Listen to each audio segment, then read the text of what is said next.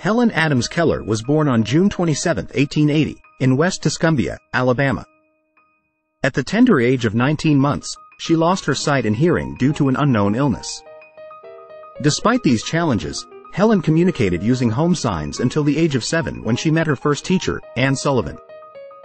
Sullivan acted as Keller's lifelong companion and taught her language, including reading and writing. Keller went on to attend specialist and mainstream schools and eventually became the first deafblind person in the United States to earn a Bachelor of Arts degree from Radcliffe College. Throughout her life, Keller was a prolific writer and author, penning 14 books and countless speeches and essays on a wide range of topics, from animals to Mahatma Gandhi.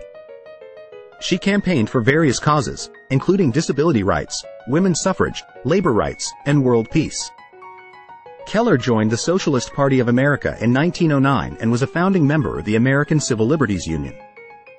Her autobiography, The Story of My Life, publicized her education and life with Sullivan and was adapted into a play and film. Keller's impact on today's world is immeasurable. She worked tirelessly for the American Foundation for the Blind from 1924 until her death in 1968. During this time, she traveled extensively, both in the United States and internationally, advocating for those with vision loss. Keller's advocacy and writing have left a lasting legacy, inspiring countless individuals to overcome adversity and fight for equality and social justice. Her birthplace, Ivy Green, has been designated as a National Historic Landmark and operates as a house museum. Keller's impact continues to be celebrated annually on Helen Keller Day.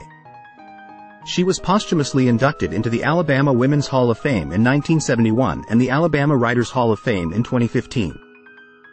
That was a glimpse into Helen Keller's life. Comment to suggest new story. Like and follow for more.